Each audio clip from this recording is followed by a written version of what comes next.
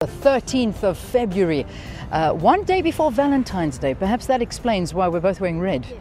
Lindiwe Mazibuko, it's good to have you on the program. Welcome to Morning Live. Thank you very much, Leanne. Good. All right, your expectations for today, what are they? Well, I have expectations and I have hopes. My hopes are that the president will finally deal with the jobs question.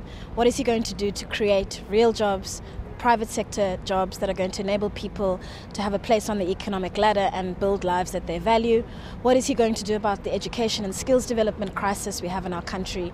And what is he going to do to stave off these problems of service delivery where our country is in flames because people are angry about corruption and maladministration in his own government?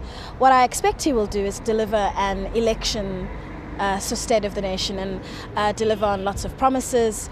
I know that Parliament is dealing with legislation to do with land reform, which is very important. We are also dealing with infrastructure development legislation, and I suspect that he will talk about those bills as the ANC's drives towards delivering on its promises.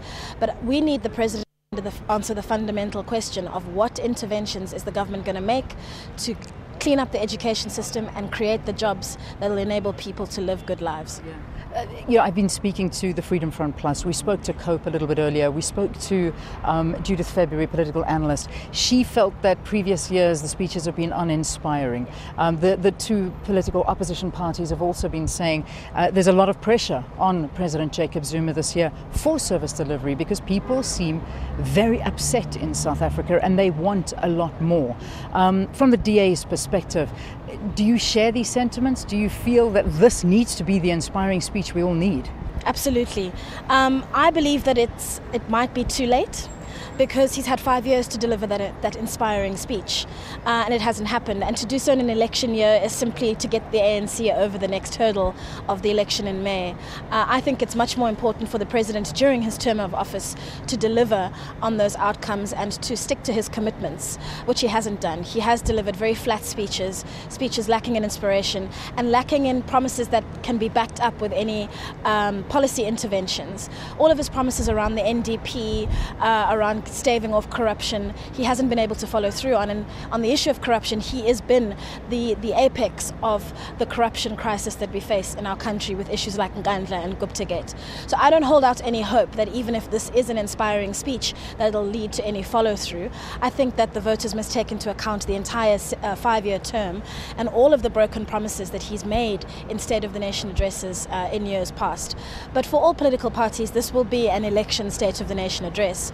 So we will be reviewing the ANC's work over the past 5 years and making our own offer, and doubtless the president will try to justify the ANC's re-election by doing the same. Well, yesterday the DA making their stand, doing the march to Luthuli House, which was called off. It didn't happen.